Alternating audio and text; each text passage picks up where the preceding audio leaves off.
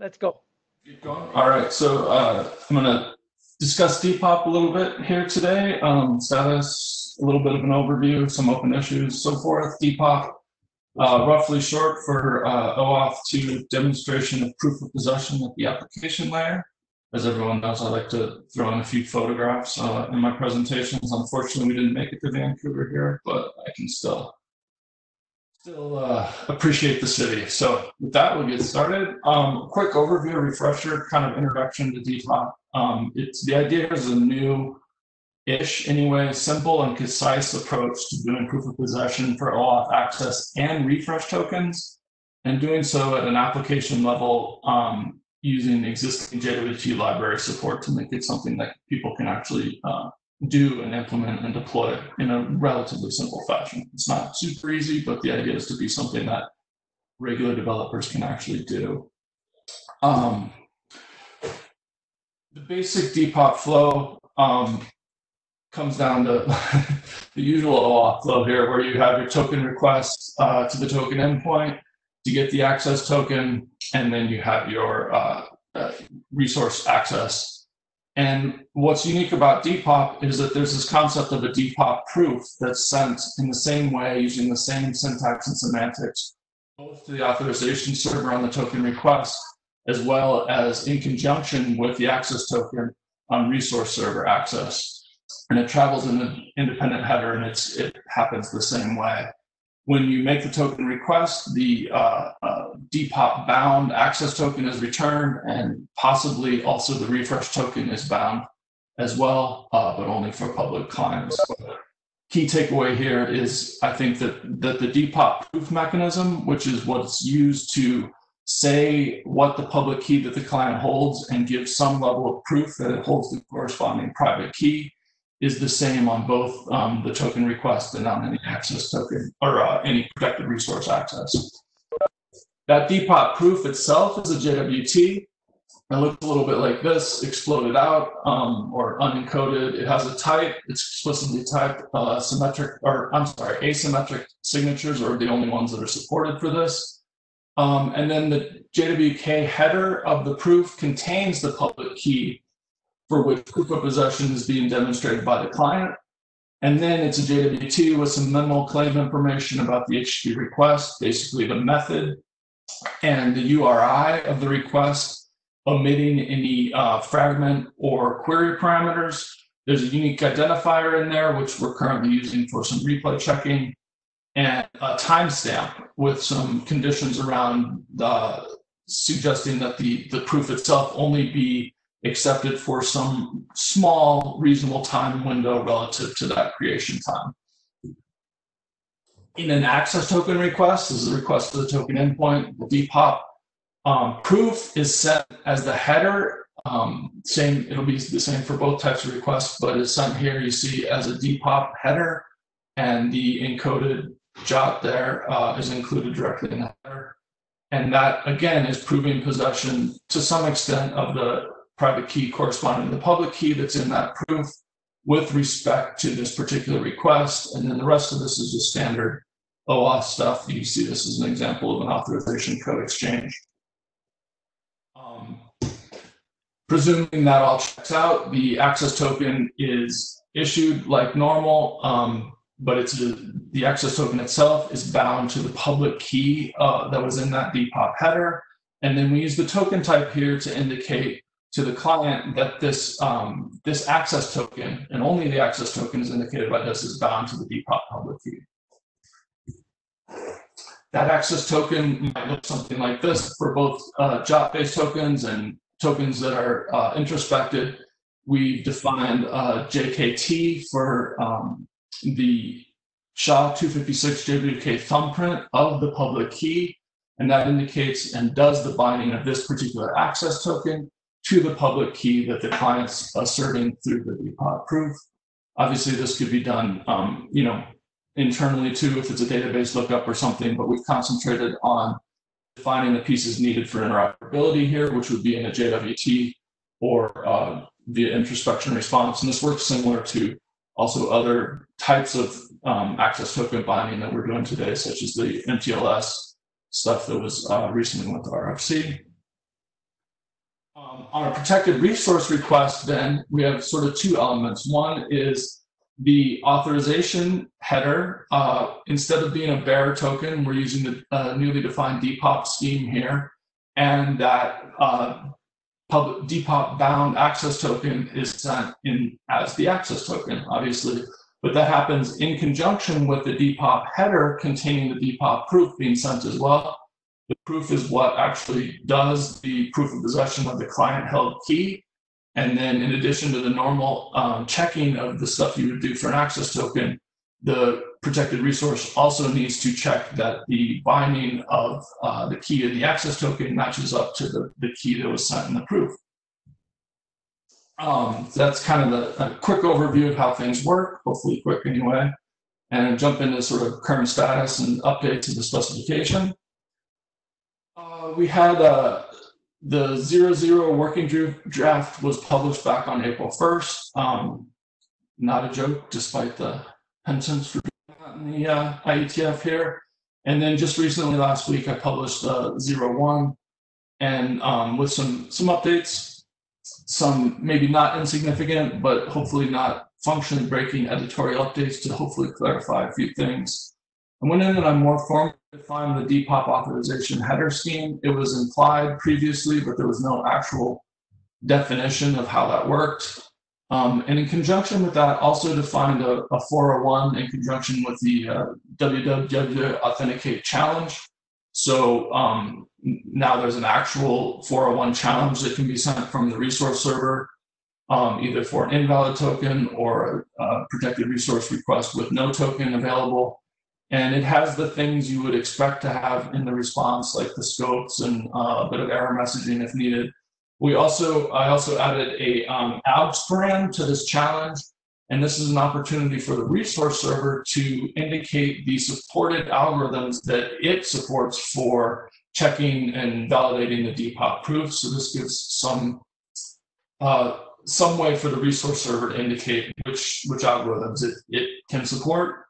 Also added a new error code for errors in the token request, maybe not strictly necessary, but a nice sort of subcategory to say what's going on there.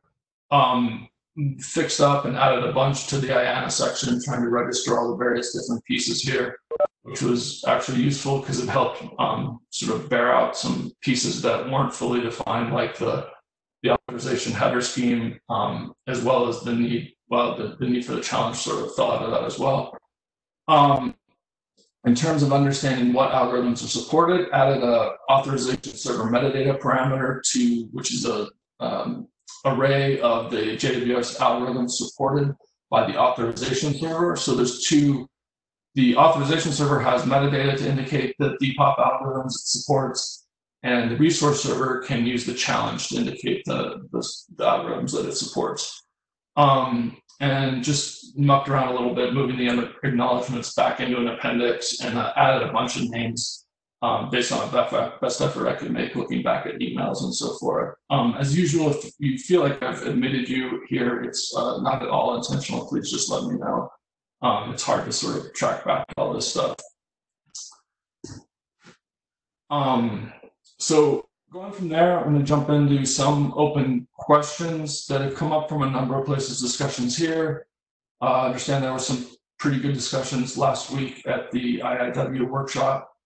And then I do want to acknowledge there's been a couple emails that came in this morning with reviews that I haven't had a chance to go through fully. Although I touch on some of the issues in this, unfortunately, I haven't had the time to incorporate all that. From early this morning into this presentation. So this isn't an exclusive list of open questions, but hopefully it covers a lot of it.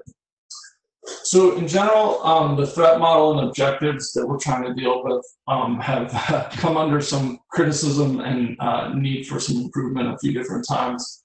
And honestly, they're not entirely clear in the document. I think we're all pretty well aware of that. But they're also sometimes maybe overly specific. There's some real specific content discussing the particular prevention of one resource server replaying a token to another, which is an important use case to cover, but I think it's maybe overly emphasized to the point where there's not not understanding discussion, or at least clear explanation that the general cases of binding tokens can be useful as well. It's been a sort of a problem because this whole thing is sort of a Rorschach test. Like everyone either sees what they want in it or not in it, and there's a lot of cases that bound tokens can help with. That I'm not sure we want to list them all specifically, but it's also would be helpful to generalize this, I guess, a little bit more and give a better explanation of the threat model and objectives that we're trying to do here. And as you hear me sort of stumble through even explaining this, honestly, I'm hoping that Daniel and his fancy education in the Greek can help with some of this text here, as he did write some of the initial stuff, and I've struggled to update it. But in conjunction with that, he's also given a few slides that I've incorporated here to discuss this a little bit more. And I would like to hopefully hand it over to him just to speak to these. Daniel, are you available for this? Yeah. So I see Dick in the line. Do you want to take comments now, or do you want to wait? Well, we can take them. We are going to be tight on time here, but please go ahead. Yeah. Okay, go ahead, Dick. Hi, can you hear me? Yes. Yeah. Yeah, I got in the queue because it looked like you were going at the threat models, but I had a question on more some of the objectives of this. I'm curious why it seems to me, and maybe I'm misunderstanding it, you're defining a new access token somewhat? No. We're defining a new authorization scheme, but it's not. Well, in slide 7, you've got sort of depop bound access token. Yes. So that's not meant to be a new access token so much as just giving an example of an access token, this one in JWT format, that includes the confirmation claim here, the CNF, as the mechanism to actually bind to that public key. So I'm wondering why you didn't sort of pull back and think of it as to how you could have this work where you're treating the access token opaquely, so that then the depop could work against any access token, because the JKT looks like it would need to be that the access token would have to be a JWT. No. This is just an example, sorry, of what a JWT would look like for interoperability purposes. It's still opaque to the client, as it always is.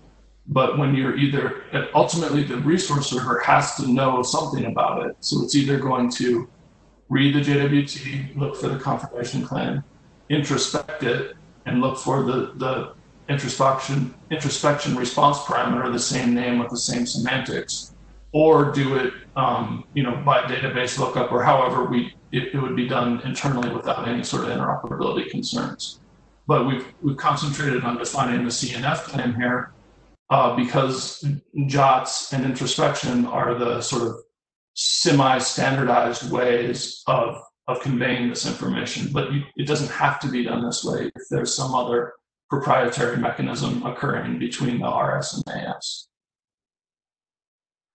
Getting at is you're requiring the JKT information to be in the access token, where potentially you could have the signing be totally a layer above it, so that you're not changing the access token at all. Since you do have a detached token happening at it, you could go and define the depop piece to be something that, so you're not making any changes at all to the access token, which would enable somebody to go and add this as a completely independent layer on what they're using already.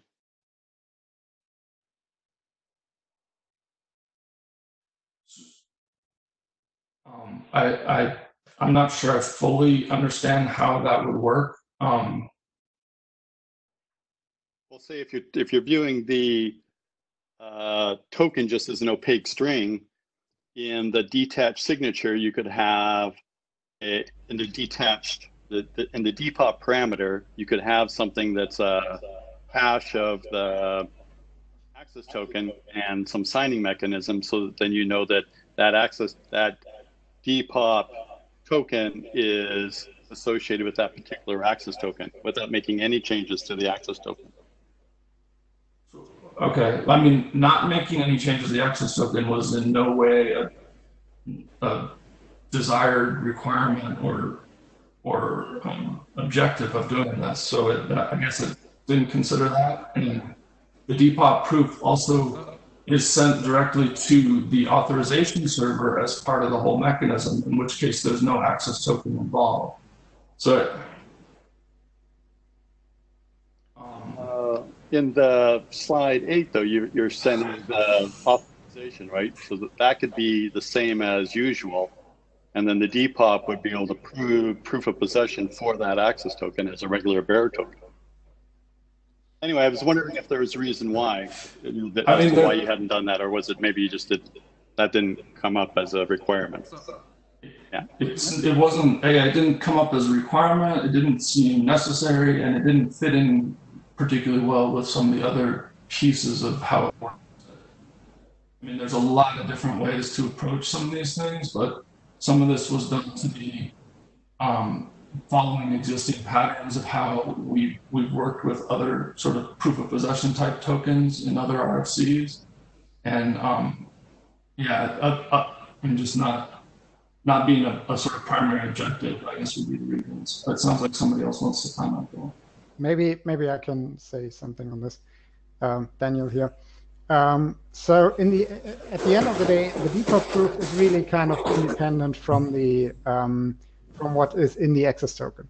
So the depop proof works the same way, whether it's a JOT access token or on a park string or whatever. This is just a nice piece of information to tell the resource server that this access token is bound. And if you don't want this in your access token, you can still use introspection. That's correct, but the introspection response would look very similar to this because the resource server still needs the data. If you're not doing any of that, you can store it in a database or however you want to do that and convey the data in some other way. But these were done for interoperability. Okay, so I see a few people in the line here, so let's give them a chance. Justin? Yeah, I wanted to chime in. I think you guys have mostly covered it, but Brian, if you could actually go to slide 8, please. Yeah, the one example, thanks. We have implemented, at OAUTH, we've implemented depop, and the default mode of OAUTH is with an opaque string. It's a random blob token. There's no data in the token itself. It's used as an index into storage, blah, blah, blah. Regardless, our storage mechanism has reference to the key that was used in the depop proof, and that's what we use to recalculate and validate the signature for both token presentation at the RS and also for refreshes and all of that other stuff. So this work does not change what an access token is. It does not change what is in your access token. All it requires is that the RS is able to figure out which key it needs to know about in proving the access token. That's how they're bound. And depop doesn't actually dictate how you do that. Instead, it provides a couple of interoperable patterns that you can use based on existing standards that are already well established for bearer tokens to allow you to do that. So this does not change what an access token is at all. Well said. Thank you, Justin. That's absolutely the intent. I do think the text could be worked on a bit to clarify that it doesn't require either the well-established patterns, but they're provided there for interoperability. But yes, thank you. Okay, Annabelle. Annabelle Backman, Amazon. Sort of as one of the things that's come up a little in this discussion is the idea of sort of not changing the access token, not changing how the access token is processed or being able to sort of treat Depop as a completely independent layer on top of that. I think this touches on something that'll come up in the slides later, but there is some security risk in that. In that, if it isn't clear and obvious that an access token is a Depop access token, and if it is possible for a relying party to process a Depop access token as a unbound bearer token, then that creates a potential downgrade vector. If you've got clients that are expecting to, or if you've got a deployment that's expecting to be sometimes issuing Depop access tokens and sometimes issuing bearer tokens, which is a pretty likely scenario if you've got clients that are upgrading at different points in time.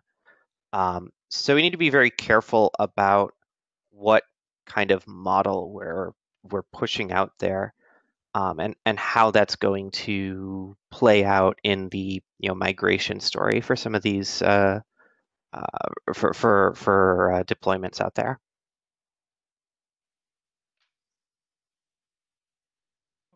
Okay, Andreas. Hi, I'm Andreas from Novatec.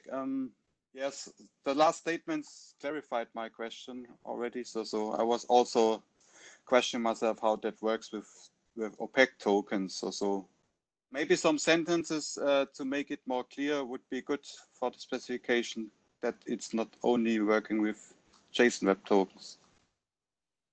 That's all from my side. We'll seek to clarify that, yeah. Thanks. Brian, you have 7 minutes, so you wanna maybe 7, 8 minutes? So you wanna maybe? Sure. So yeah, Daniel, you wanna? Yeah, I'll keep it short.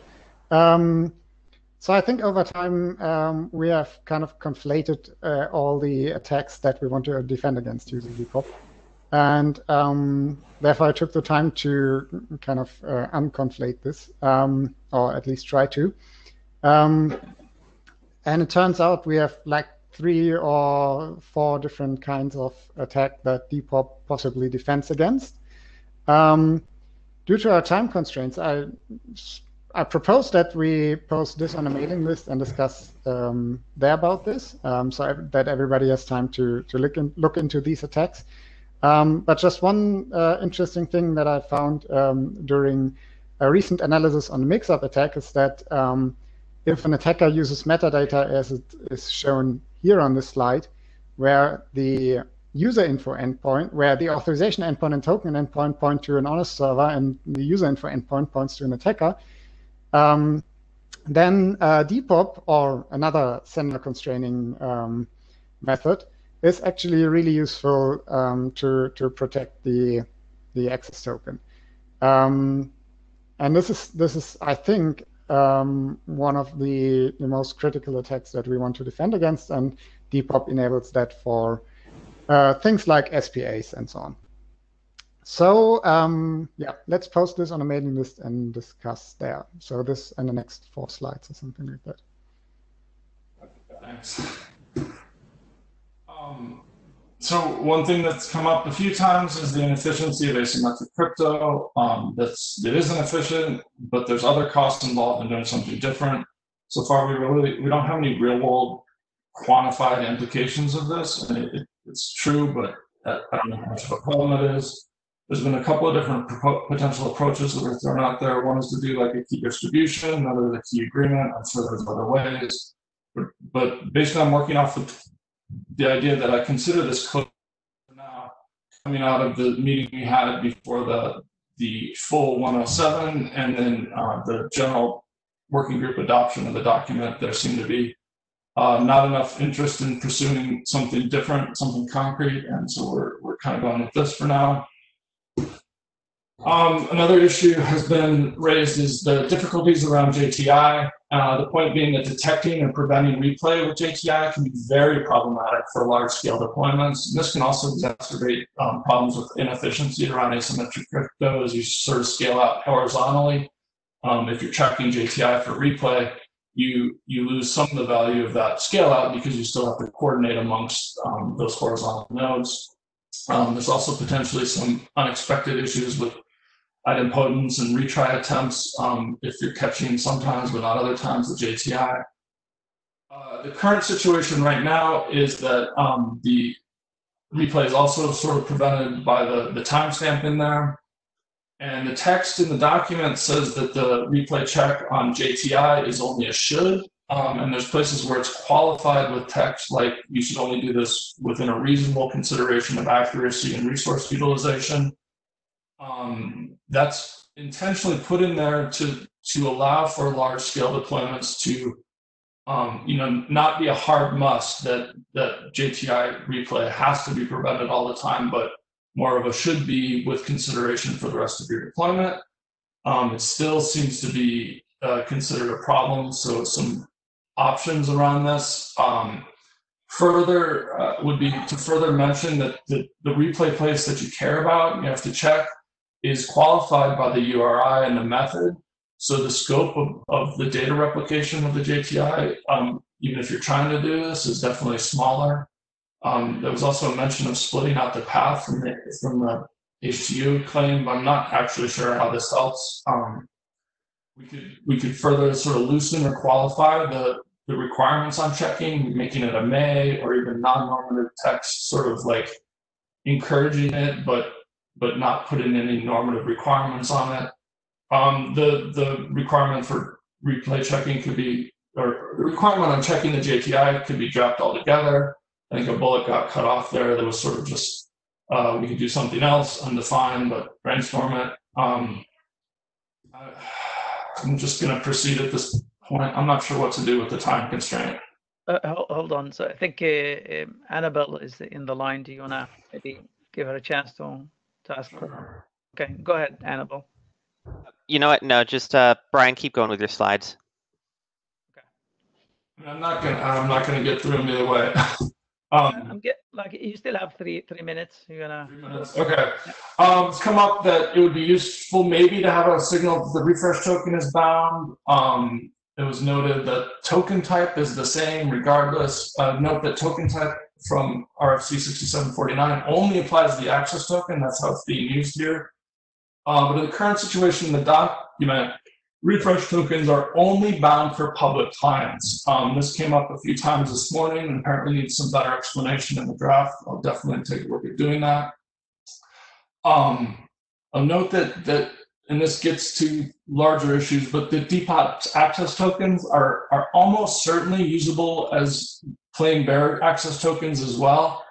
But there's been questions that maybe the client needs some kind of signal, public client, that the refresh token itself has been bound, even if the access tokens aren't. So maybe a bearer access token response with a bound refresh token. And so one potential approach to doing this, we could easily define a new token endpoint response parameter that is used as a signal to the client that the refresh token has been bound. The name here is obviously not a real suggestion, but conceptually it could be something like this that just is used as a signal to the client that that's happened. There's been discussion of client metadata. Some people seem to think we should do this. I cannot see the actual utility or usefulness of client metadata. So I'd sort of like to understand how that would actually be used before we go about introducing it. This one is, I'm not sure where to start with this. Basically, I made a change to some of the text that caught Philippe's eye here, and he's suggesting that in RS, we have something requiring an RS also check when any time that there's a CNF or a JKT with a JKT in the access token or a reference to by the access token, such that a Depop access token couldn't be used as a bearer token. And in my opinion, as I say here, obviously, we don't want to do this. And in reality, I don't think we really can. we're not in a position to retrofit requirements onto bearer access tokens, both in the standards worlds or the implementations. And currently in the JWT, the unrecognized claims are a must ignore. In introspection, it's not quite as clear, but basically it says you can add extra stuff here, service specific. 6750 is sort of silent on the topic. And basically, in my mind, what this means is that if you took a Depop bound access token and stuffed it in a bearer authorization header, almost all implementations, I think, would accept that as a protected resource request and be fine with it. And while there's the potential there for downgrade type attacks, there's also the ability then to roll out and have mixed token type deployments where you don't have to necessarily distinguish between the two. A service that only supports bearer tokens could accept a Depop bound access token and continue working. A service that only accepts Depop access tokens would be coded and designed to do that and make the appropriate challenge and response. And then if you had a mixed mode on a particular server, you could of course have policy and implementation that would only allow certain access if it was only bearer, or further check these things and respond with the right challenges to indicate what the client needs to do. But I guess my point here is that the current situation of allowing this to work that way, relying on existing implementation, actually aids in the sort of temporal rollout of new functionality working in conjunction with old stuff. Okay, Brian, your time is up, so let me give just Philip a chance to chime in here. Yeah, very quickly, I understand the time constraints. I just want to clarify the intent of the issue. It was not to have the existing resource service altered in any way.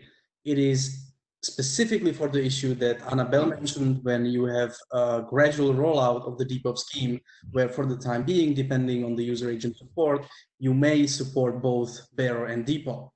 In that case, if a client actually gets a Depop typed access token, the resource server needs guidance on actually not only relying on the use of the Depop scheme, but also check the confirmation being there, because it already supports Depop. And in that case, if it detects a supported scheme through confirmation, but the scheme is different, it shouldn't allow access. That was the whole point. Okay, thank you guys. I've cut the line already. So sorry, Mike. I cut the line there. I need to give William a chance to present his slide. Sorry, guys. Thanks, Brian. And let's switch gears here. So, William, go ahead. All right, can people see the slides here? Coming, yes. Yeah. Okay, so this one's incremental auth. I'm just going to give a quick recap of what this is, just in case there's new people here or someone who hasn't read the draft. So the problem statement is essentially this, that an app or a website asking for like the kitchen sink of scopes up front is considered a bad thing. And the more correct approach is that users should have context of the authorization request.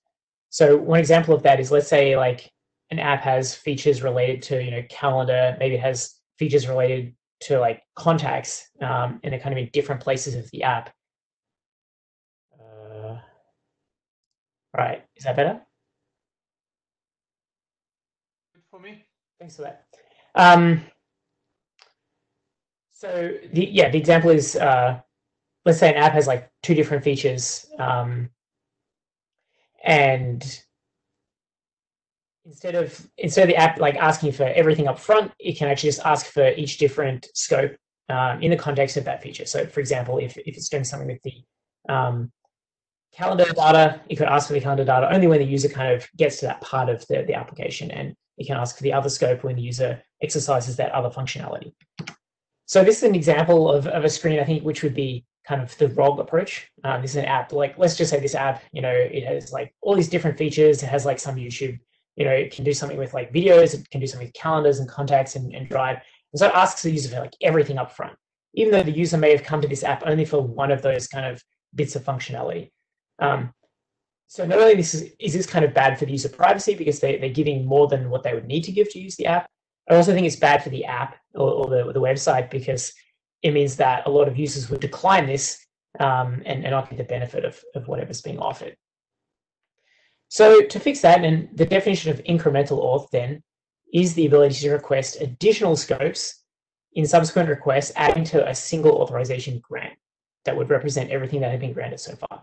So the single authorization grant is kind of important here because right now with OAuth, you could simply just do new OAuth requests and kind of maintain separate grants for each separate scope that you've asked for.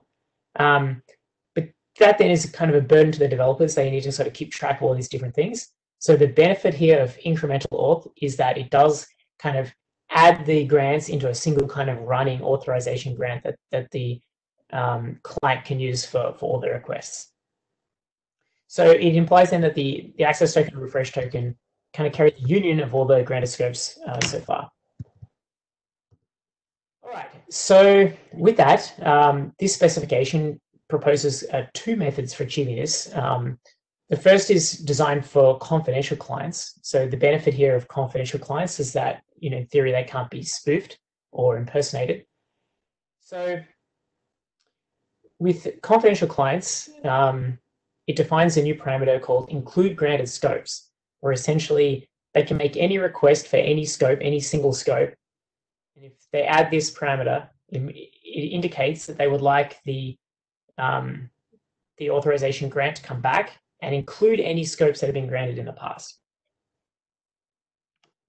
There is also a public client protocol. Also, this is one, I guess, for clients that can be impersonated, which is typical of public clients, but not always the case, in fact, as I'll talk about a little bit later. And this one defines a slightly more complex method, which is a token endpoint parameter called existing grant. So the problem here is that at the time of the authorization request, the server has really no way of knowing that this is, in fact, the same client that has an existing grant, because it could be an impersonation of a client. So the way that this client can essentially prove that it does, in fact, have that previous grant is supplying that previous grant during the token exchange. So when the code is exchanged, it just passes in its existing refresh token, which is perhaps better illustrated on this diagram here. So, the first kind of block is a very, very typical OAuth flow, resulting in the client, in this case, a public client being an app, having a refresh token and an access token to that first grant.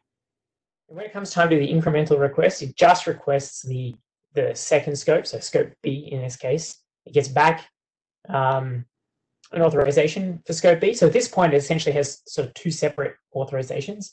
But when it exchanges the code for the refresh token of the incremental auth request, it passes the refresh token from the first one in that existing grant parameter, and what it gets back is a grant covering both scopes. So like that. Okay, so getting on to the updates and the discussion. Firstly, thanks everyone for their feedback, and Annabelle, I actually apologize that I missed your email when I was addressing the comments, so I just took a look at it and will respond to you shortly for your points.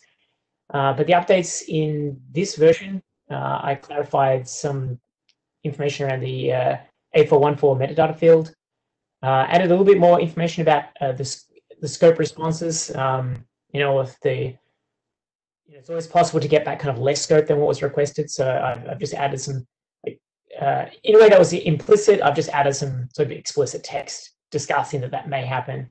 I also defined a new error code. So this spec previously did talk about the idea here that if an authorization server got one of those, overbroad requests, like the one I illustrated at the beginning, that they could reject it. I realized actually going through Aaron's feedback that maybe it's appropriate to actually have a proper error message to indicate the reason that it was rejected. So I just quickly defined one called overbroad scope, just as a way of explicitly saying that that was the reason it got rejected.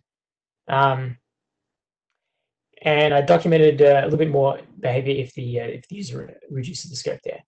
Now I do have an open question. I'd be interested to get people's feedback on this, of course, and anything else. But as I presented this, there are sort of two approaches here. And originally I documented them on public and confidential clients, which kind of, but not exactly, maps to sort of impersonation proof and impersonation vulnerable, being the public ones are sort of vulnerable and the confidential ones are not.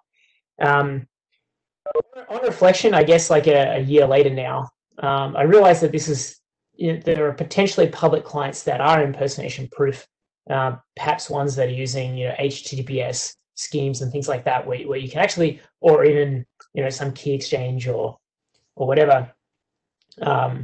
So I'm wondering actually if kind of just repositioning those two approaches defined in the draft from public and confidential to just kind of, I need a better or a more succinct way to say this, but like, clients that can be impersonated and ones that can't.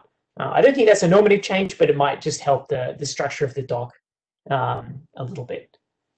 So in terms of what an API might look like, this is just purely for illustrative purposes. Sorry. Yeah. Yes. Sorry. Do you want comments now, or do you want to wait to the end? Because yeah, actually that'd be good. So I don't actually see the chat on my presentation view here, but in the line. So okay. Annabelle, go ahead.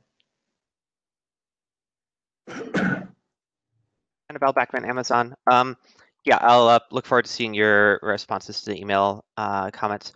Couple of quick things regarding impersonation, vulnerable proof versus public confidential. I think, if I'm not mistaken, if you look at how confidential is actually defined in 6749, it really is just, can this client authenticate itself to the authorization server in a secure way? Can it does it have credentials that it can keep secure, basically? Which I think actually covers what you're trying to capture with impersonation vulnerable and impersonation proof. I think the confusion comes in that people have tended to equate public with native app and confidential with web application with a backend, and that's not necessarily the case. It's more nuanced than that.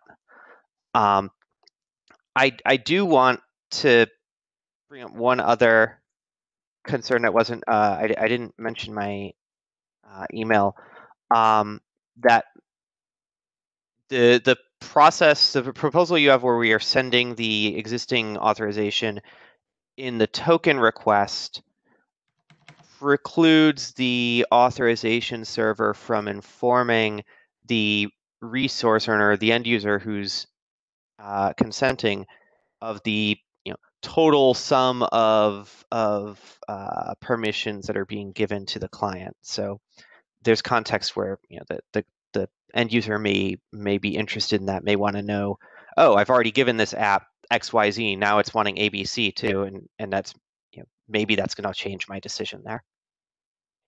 Yes, that one, I did think about this, and even thought about having an authorization request parameter as well.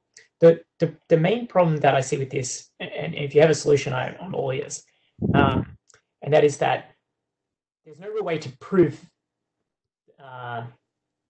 Well, it's sort of hard, I guess. There might be a way, but it's harder to prove that the client is in possession of that grant at the time it makes the request. And essentially, if it sort of said, "Oh, I have these scopes," that's sort of in a way that's unproven, that could lead to a problem where I guess the user might be presented a screen that says, or the app already has like these two scopes. Do you want to add one more? And that may kind of increase their trust. Whereas this app could actually have nothing; it could just be sort of pretending. So there are two thoughts on that. One, you could still require the app to present the authorization token at the token endpoint. So whatever it's sending over in the authorization request, the token itself or a hash of the token, something like that, is sort of indicating their intent, and then the token endpoint request, the token request actually confirms or proves ownership of that.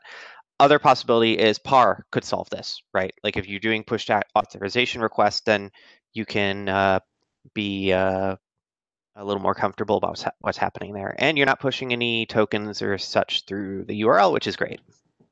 Yeah, yeah. No, I guess we could do like a hash or something. Okay, Dick. Yeah, just to slightly correct Annabelle's comment around confidential clients. The definition when originally created was that the client could keep a secret that the access server had provided it, and that the access server knew which client it was and had decided that, yes, that client's okay to do these certain types of things. And now we've got the idea that the client can, keep a secret, but that's not quite the same as the confidential client. And I think we're struggling sometimes because we have this new type of client that isn't really a confidential client and isn't really the full public client that maybe we need to address. On the incremental auth, I'm just wondering, maybe it should only be for confidential clients, and maybe using something like PAR or some other mechanism would be the appropriate one for these other types of clients that are sort of between confidential and public. Is there a demand in, William, for this to be supported by that other category of clients?